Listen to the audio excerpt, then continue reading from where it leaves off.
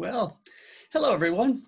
I thought it was time to read another book. I hope you enjoyed the last one. If not, you can go back and find that recording.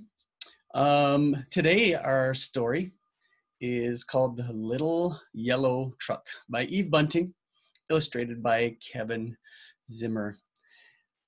The Little Yellow Truck is about a pickup truck that longs to be included when larger, more powerful vehicles help to build a children's park. Let's get started.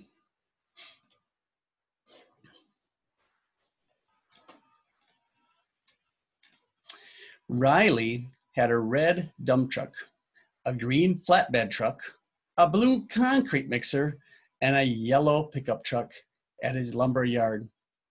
One day he told them, "We have a very important job.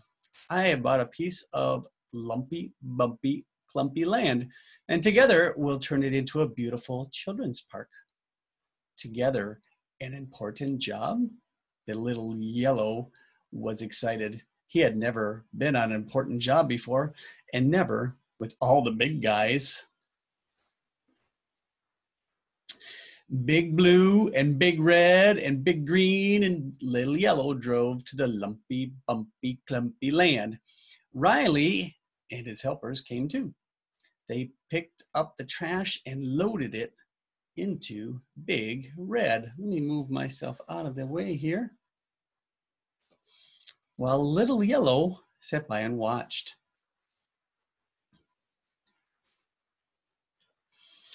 Big Red drove the trash away.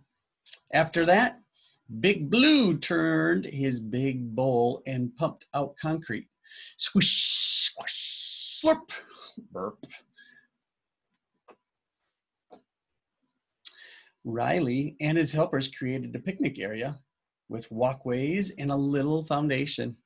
They took stacks of lumber that Big Green had carried and made a fence. Bang, clank, smack, whack. "Fabulous," said Riley when they had finished. Did I go too far? Nope. Little Yellow waited. He flicked his lights on and off. "Don't forget about me. I can do something important." But it was Big Green who ended up driving away with Riley. Is Little Yellow getting sad? It was Big Green who brought the swings and the slides. He brought benches and tables for people to sit on and eat their snacks. Little Yellow didn't flick on his lights or rumble his engine. The important job was finished, and he had done nothing. Oh, everyone looked all around. "Fabulous," Riley said again, "but it's not ready yet." Little Yellow perked up. "Something for me to do? Something for me?" "Let's go, Little Yellow," Riley said, and climbed behind the wheel. But it looked as if they were driving back to Riley's lumberyard. Was Little Yellow not going to be part of the children's park after all? But they stopped at Ray's garden shop. Ray's workers began filling Little Yellow with plants and shrubs and flowers, and there were bags of soil and grass seed and fertilizer. Let's move me out of the way again. Thump, dump, plop, drop.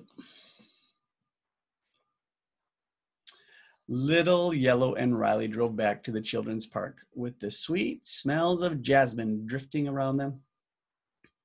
People waved as they passed. When they stopped at a red light, a small girl told her mother, "Look, it's a garden in a truck. It's so pretty."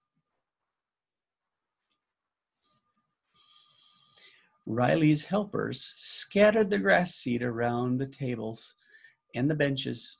They planted the plants and the shrubs and the flowers. "Everything and everyone and every place needs beauty," Riley said. "We're almost ready." And almost as if by magic, a nice black cloud arranged itself above their little garden and sprinkled it with little raindrops. Butterflies, honeybees, and hummingbirds came to explore. Riley laughed out loud and said, "Okay, now we're ready."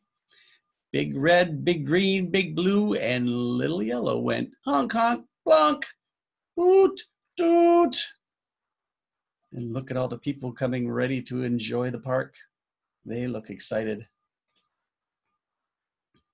And the children came rushing in. Riley's helpers cheered, and all the vehicles sounded their horns.